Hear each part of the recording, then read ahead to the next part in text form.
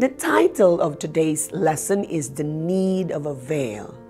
Veils have a double function.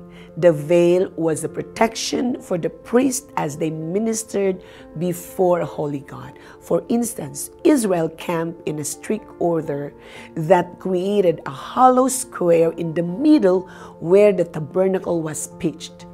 In addition, the Levites camped around the tabernacle in order to protect the sanctuary and its furniture from encroachment by strangers. They were, in fact, a kind of human veil that protected the people of Israel. Jesus, as our priest, has also been our veil. Through his incarnation, God pitched his tent in our midst and made it possible for us to contemplate his glory. He made it possible for a holy God to live in the midst of an imperfect people. Beautiful, isn't it? Meditate upon this. Don't forget to study your lesson.